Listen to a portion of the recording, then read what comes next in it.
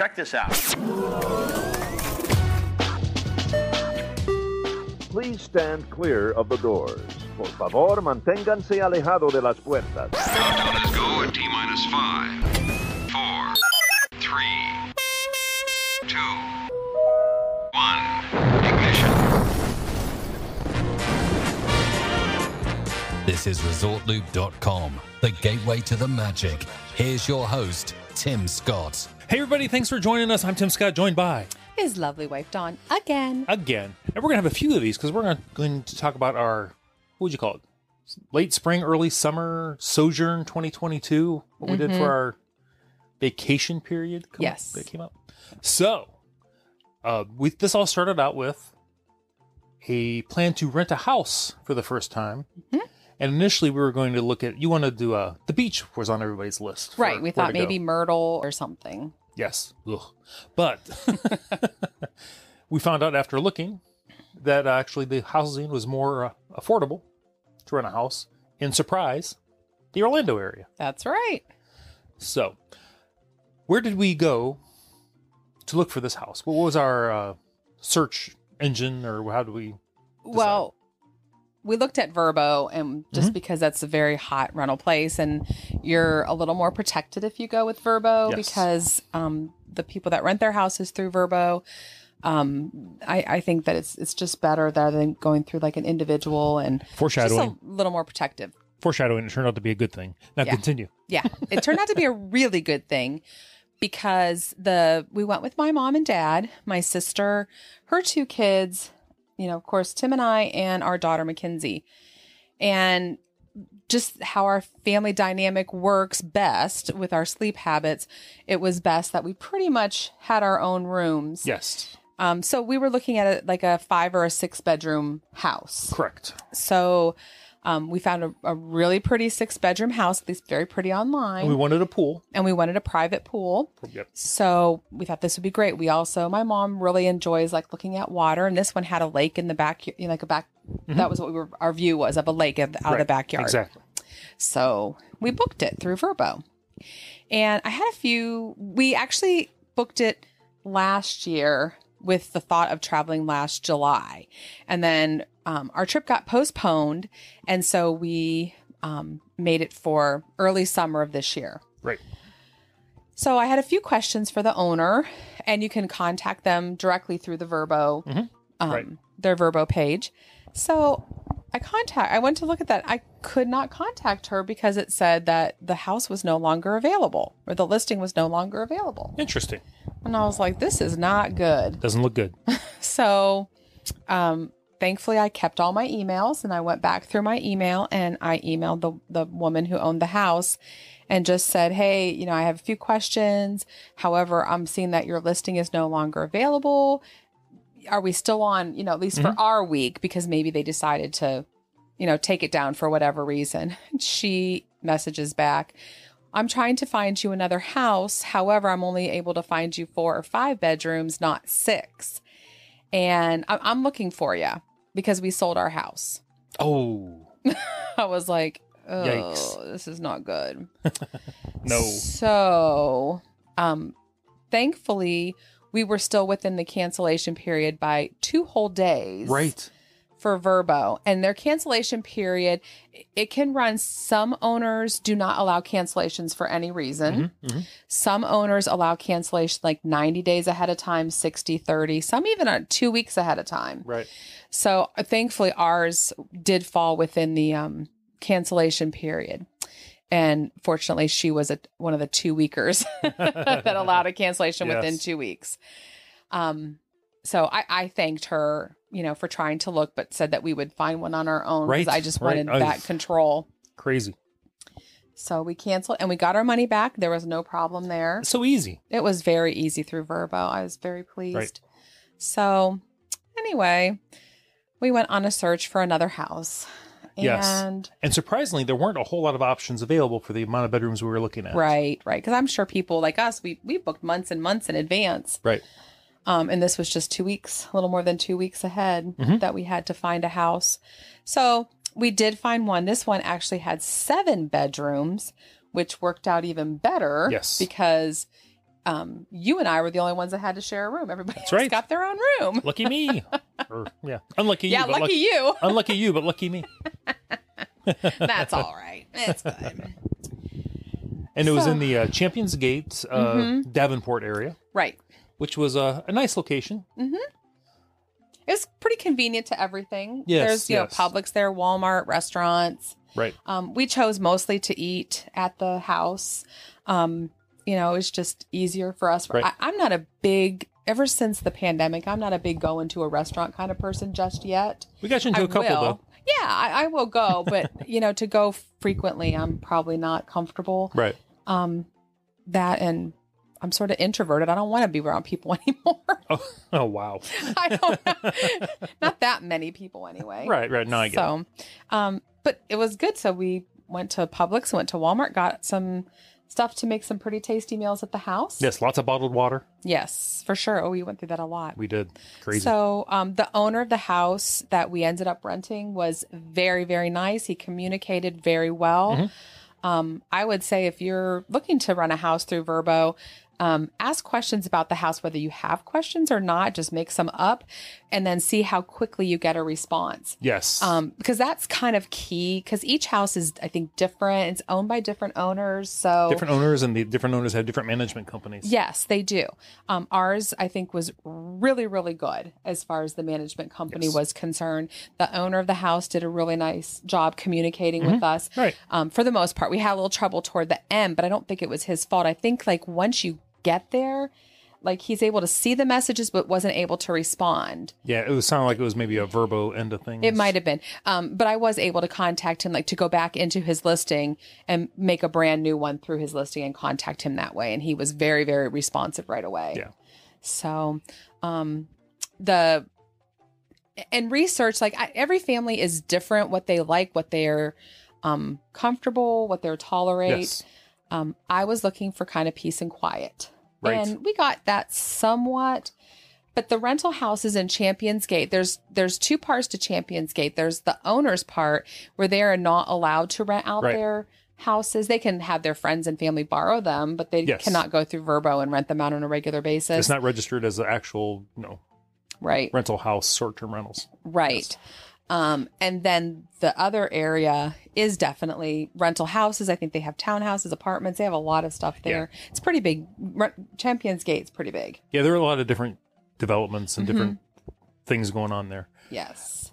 But like you said, when you get to a bunch of, well, I don't know if you said it yet, a lot of renters, not all renters are quiet. No, definitely not.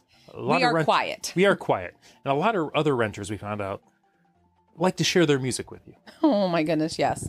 And it may not be your taste in music. Right. So it was difficult sometimes to enjoy the pool because other renters had their music really, really loudly. We were caught between two different renters on our left and on our right that were both blaring music that was very different styles of music. And we just ended up going in because it was just too noisy. We couldn't even talk in the pool. No, they were not playing theme park loops. I'll just say that. No, they were not. But the pool deck area of our house was great. It had a nice little couch and two chairs, the outdoor furniture. It had a table with 6 chairs. Yep. All the pools were the same. They were nice little pools, about 5 feet deep, and they came with a spa, which is not a hot tub. It's the same pool temperature. Right.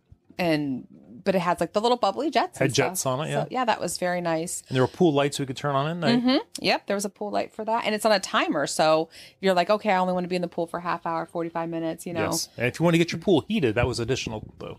Yes, it was an additional charge. I think it came out to slightly less than $40 a day with tax. Which sounds pricey, but I'm not getting in the pool if it's too cold. No. And we ended up, and this is why I had to contact the owner afterward. The first day we were there on a Saturday, we have a pool at home, so I'm a pretty good judge of what the pool temperature is. You know what it is. Because we've had a pool forever, either at my parents' house or our house. Stuck my toe in, I'm like, this is about 82, 83. And while most people might like that, I'm an 86, 87 kind of girl. Oh, yeah. And you wouldn't think 3 degrees would make that much of a difference, but it really does. It does. So I thought, gosh, this doesn't feel like it's on. And one thing about the management company at Champions Gate is you cannot contact them for non-emergency things unless it's during business hours. Your arrival time is 4:00. And we arrived on a Saturday at 4:00 and they were closed by 4:00 on Saturday. Right. So we had to wait until Monday. So we had 2 days without pool heat. And actually, before I could even contact the non-emergency number, the maintenance men for the pool came by and they were cleaning the pool and, doing their regular maintenance. And I asked them, I said, is our pool heat on? And I think that must be turned on like right at the house somewhere, I would imagine. Mm-hmm. He went around, comes back, and he's like, no, ma'am, the pool heat's not on to the house. It's the pool. And I was like, didn't think so, but thanks. So I was able to contact them, and they must have come out pretty quickly because the pool heated up very, very quickly. Right. Or they got the green light to go ahead and do whatever they had to do. Oh, yeah. They said they weren't allowed to, but maybe they called and were allowed to. Be. So, but we did get the pool heat, and it was so nice and so comfortable. Did we mention the pool was covered and closed? Yes. No, we did not. It had a screen enclosure all around it. So it filtered out a little bit of the sun, so the sun wasn't quite as brutal, and it helped cut down on things like bugs and lizards and for sure, that kind of thing that we saw going around there. Yeah. So, but yeah, we really enjoyed the pool deck a lot. Mm-hmm. So there was some pool floats and things there that I'm not sure if the owner actually provided those or if maybe they were just left from previous guests. I'm guessing that's what it is. People might fly in or drive down, don't have room to take them home, and just leave them for future guests to enjoy. Yeah, which we appreciated. Yeah, it was nice. Our house had a nice little game room. It had a little putting green. I only stepped in there once. But there was no golf ball or club. Well, that would be a problem. So it had a putting green, but you couldn't really use it. You couldn't putt. Yeah.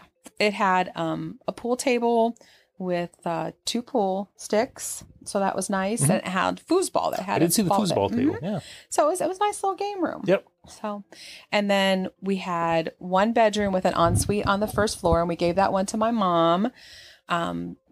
So she could, have her own bathroom be right there. Right. And then there was another bedroom that was Minion themed. It was really cute. And that was also on the first floor. We initially thought my mom and dad would be in separate bedrooms on the first floor so they wouldn't have to go upstairs. But the Minions bedroom did not have its own bathroom. Right. It was like kind of across the house. And we thought that probably wasn't the best scenario for my dad. Right. So my dad actually ended up going upstairs, but Mackenzie claimed that room and she really liked it. She liked it. Yep.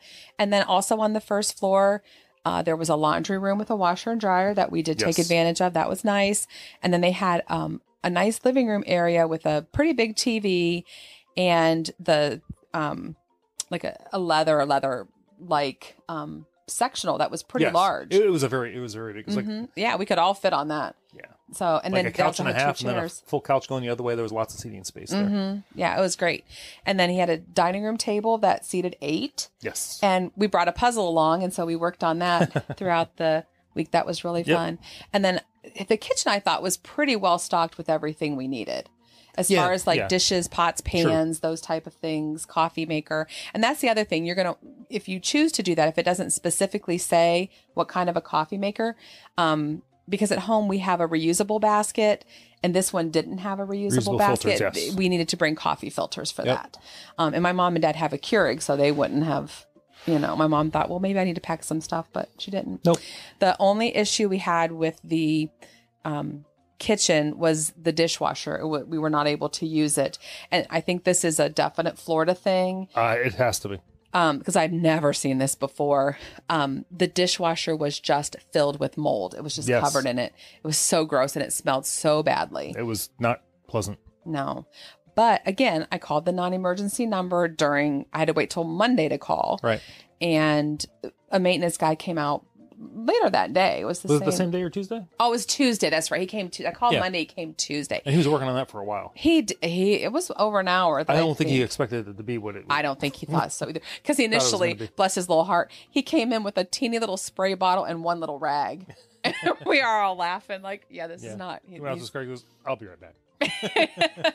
And he came back with a whole arsenal of things. Right. So, but he cleaned it. It still had a smell to it. I don't think he took apart some of the other parts in that dishwasher that probably had mold in them. Yeah. And I don't even know how to clean that. So I ended up hand washing the dishes yes. I don't know if they had entire week. after he was done, maybe between tenants, they're going to have to run bleach or vinegar. I don't know what you would do through that. Yeah, something. I just wasn't going to use it because mold's a well-known cause of illness. I just can't do that. Yeah. So we hand wash stuff, and I had brought some paper plates and plastic knives and forks and stuff. So it wasn't too bad. No. So we handled that okay. We did. And then upstairs, there was another nice little living area that had a nice little sectional to it. Yep, had a projection TV. Yes, but we didn't figure it out. We didn't figure it out, and nobody was actually hanging out upstairs anyway, unless they were taking a nap. Yeah, I think we just all enjoyed being together. So we were all kind of together on the first floor. Yep. So, and then my dad had a room that was pretty identical to my mom's room, with the ensuite, king size bed and ensuite. And then, initially I thought my niece would choose the Mickey Mouse room that had 2 twin beds in it, but she wanted the Star Wars room. Heck yeah, she did. So, and that had a double bed and a single in it, and she enjoyed that. My sister ended up in the Mickey Mouse room, and that had a Jack and Jill bathroom to share. And then there was one other bathroom in the hallway, a full bathroom in the hallway. Right. And then my nephew, who's very, very tall, he claimed the king bed there. He was enjoying the king bed. Yeah, that was he was like, how do I get me one of these? Because I think he just has a double bed at home. Yes. And then we had the kind of the master bedroom upstairs. Yes, absolutely. That had a very large soaking tub and a nice shower and all that. Yes. So it was very, very nice house. It had nice furnishings to it. So it did. It was very good. I think overall the cleaning ladies that come in and clean, because you pay a cleaning fee, or we did. Right. That was part of the rental, was the cleaning fee. I don't know. I think they come in, they surface clean really quick, and they're out. I think so. I think they have so many houses to do. I don't think they're deep cleaning or deeply sanitizing. Probably. No. Like you would expect at a Disney resort. Let's just say that. Right. So it probably, the house could stand a really good deep cleaning, I think. Yeah. But overall, it was perfectly fine. And we had a really nice time, there. Just if you ever do rent a house, like this was our very first time, they said, you may want to bring some cleaning products. And I didn't, because I thought, I'm not cleaning anything. It's on my vacation. The house is not mine. And I thought, well, maybe I should have. But I thought, well, it's really not my responsibility to clean somebody else's house that they rent out. Right. But overall, it was great. And the owner, the reason I contacted him was I wanted a refund, because it was almost $40 a day for the pool heat. I asked for a refund of 2 days. And so he did credit back our credit card for 2 days of no pool heat. So I thought that was very fair. So he was a good owner to work with. He was. Would I rent that house again? Yes, if it was in a different location. I wouldn't rent, because literally the houses are so close together. You could stand in the side yard and just about touch both houses at the same time. Yeah, I think we need to mention how close these houses were and how they close were very close. The pools were, and the pools in the back were just as close as the houses. Yeah, they probably weren't even 6 feet apart, 8 feet at best. Now, we had a conversation with one guest from pool to pool, and they were asking us how to turn the lights on in our pool. Yeah. So yeah, but everybody has different tolerance levels. Everybody has different tastes. That might be the area for you. Right. So, and I will say, and they were very affordable housing. That's affordable rentals for the week. I thought what we paid for it was really good value for our money. Oh, for that many rooms, for that many people to really be in the same residence comfortably. Yes. Yes. So. But one of the reasons we could maybe put up a little bit with the noise is the first floors of these, as is most, I guess, all the Florida homes now, what you call it, concrete, cement, for hurricanes. And actually, when things were closed, even if the stuff was loud outside, we didn't hear it too much unless you were close to a window.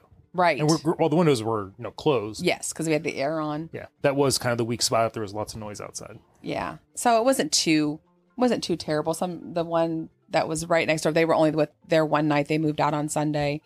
Their music was thumping, really thumping. So you could, they were having a good time, but we could feel that inside our house. But so I think in this episode, we'll just talk about the actual running of the house before we get into actually what we did. But again, give us a couple tips if somebody was looking into a house, because, big family going down, because, most people listening to the show, they're booking Disney resorts. Right. Or Disney Springs resorts, or yes. Universal resorts, that kind of thing. And this is a big change for us to say, one, we've never rented a house before, have we? I don't think we have. No, it's our first time. Especially down at Disney. When we needed larger accommodations, we were at Old Key West in a 3-bedroom, 2-bedroom? 2-bedroom. 2-bedroom. While they're big and spacious for that many people, it's right. not going to work. Especially when you're not all like living in the same household. If you're all living in the same household, that probably would be okay. You'd be used to that. Because there was just like 2 bedrooms. And then my sister and her kids, when we went to Old Key West, they slept on the pull-outs. And that wouldn't be comfortable for a whole week, I don't think. No. So, but it was very nice for everybody to have their own space, have their own room. And yeah, it just worked out really, really well for us. Now, what would you suggest menu-wise? Having some kind of menu thought of before you even get down there? Yes. My nephew was very instrumental in what he really helped plan the menu. Because I was like, I don't know. I mean, it's my family. I know what they like, don't like, whatever. Right. Well, you want to have something good too. You don't have something that's terribly involved or takes half a day to prepare. Right. We did not have some houses come with gas grills. We did not have one of those. So anything that we cooked, we needed to do it inside the house. Yes. So I make these little sandwiches out of the Hawaiian sweet rolls. Love those sandwiches. Yes, we couldn't find the sweet rolls, but we actually found them in slider buns. Yeah, we usually use a different version of the roll. Yeah. I think the dinner rolls actually is what we use. I don't know. But we went with the slider version of the same thing, which that might be the new way we're making them now. I think so too. So we just did little ham and Swiss cheese sandwiches with a little sauce on top. So we did that. We did. Maybe we'll do a cooking segment where we make those if there's any interest. Maybe. And then we did homemade pizza one night. Yes. That was good. Yep. What else? We did Sloppy Joe one night because that's easy. We got like a bag of, like, Walmart has just those salads that come in the bag that have the dressing right with them. So we didn't have to buy a separate thing of dressing. Yes. So we had that actually 2 nights. Oh, and our very first day there on Sunday, when we were on our way out to Walmart, we kept seeing signs for like watermelon and cantaloupe. Right. I thought, let's get some fresh fruit. Let's follow this. And it was a lady. She was setting up a nice little produce stand, and on we ended up. Yeah, we were going northbound on 27, going to the Walmart. Saw these signs every few hundred feet. Mm-hmm. Like, do we pass it? No, there's another sign. Yeah, we have to get on 192. Yeah. So we ended up getting like a dozen and a half ears of sweet corn. That was really tasty. It was very good. So very good. That was quite yummy. And I looked it up because I knew people were making corn like in the oven or whatever. Mm-hmm. I thought, well, maybe that would just be an easier thing to do rather than husk it and then boil it. Right. And I ran across make it in the microwave. And so it was 4 minutes per ear of corn that you had. And then, of course, we used a towel to get them out of the microwave. And you cut off the big end, and it literally just slides right out. I saw a video of that. No silk, once. no nothing. I couldn't believe it was correct. Right. That it actually worked. So we had that one night. We had Culver's one night for dinner. We did. We did get takeout a couple times. Yeah. A couple times, one time. Yeah. I think just once, and then the other 2 we were at restaurants. That's true. So. That's true. We'll talk about those on another episode because those are worth mentioning. For sure. It was great. All right. So any other tips for anybody looking for a I would house? just say the most important tip is, when you're looking at a house, communicate with the host of that house first and make sure there's going to be good communication. Some of them don't look over the weekend. So make sure you do it during the week for a house you're interested in, and, see who is very prompt at emailing back. And I would say if you're not sure on the size of the house, go a little bit larger than maybe you think. If you're not, if you're not sure, kind of teetering, we need 5 bedrooms, with 6 would be nice. I might just go with the 6 if you can. Yeah, I think the 3 kids really enjoyed having their own bedrooms. And then, my mom and dad always have separate bedrooms. And then you and I shared. Yep. It was good. It was very good. It was a nice little house. We really enjoyed it. And I think I would go through Verbo again to rent a house if we weren't here. It was really difficult not being on Disney property. It was. That took some change, but we weren't doing too many Disney stuff. But it's just kind of still weird being in the area. Yeah. And it's always weird when you go from being used to like a Disney hotel and the Disney cleanliness. Yeah. And the Disney setup of things to go to something that's not. Right. It took us some adjusting here. It did. Some things aren't. Yeah. I know we're going a little bit long on this, but the sprinklers in the yard were not sprinklers. And I did call the non-emergency number, and I said, I think your automatic sprinklers, I think the heads are not on them. No. It was just fountains. They were just fountains shooting straight up in the air. And I thought, what a waste of water. Right. And then she said, okay. And they turned off. I don't know if she turned them off or they just went off on a timer. And sure enough, 5 days later, same thing. I thought, what a waste of water, especially in Florida. That bothered me. There were some bare spots in the lawn. I'm like, well, it's because they're not getting water. Yeah, for sure. So anyway. Well. I try it again. I try, different location. Yeah. It'll be good. We enjoyed it very much. I enjoy being with my family, and it was good. I think we did learn that if we go to Florida and at some point get some kind of place where we want to live down there part-time, full-time, whatever it is, we know where we're not going to go. Right. Which I think is, good to know. Yeah, absolutely. Good to know. It's good. So, anyway. But I think the owner's area of Champions Gate is a little bit different. And yes, I'm sure. So they're all beautiful homes though. Very beautiful. They were very nice. Very nice. All right. Well, thank you very much. We'll have other shows coming up about this trip. I think we're going to record one here shortly anyway. For sure. Goodness. All right. Anyway. There's a lot going on this trip. There was a lot going on, and truth be told, we're not even done. No, we're still here. And we're okay with that. We are okay with that. Anyway, I'm Tim Scott, Facebook, Twitter, the website, ResortLoop.com. And once again, I was joined by my lovely wife, Dawn. Everybody, you've been listening to the Gateway to the Magic. By the way, if you want to buy a rental property, before I wrap this up, or buy a property just to live in down there. That's right. You know who to go to. It's Victor Naraki over at DisneyAtYourDoorstep.com. He can help. He knows all these areas. We probably should have consulted him a little bit more on where to rent. We should have. Or rent, not, verbo things out. We should have. Although we still would have. Sorry, Victor. Sorry, Victor. Yeah, that's all it is. Anyway, you've been listening to the Gateway to the Magic. See you, everybody.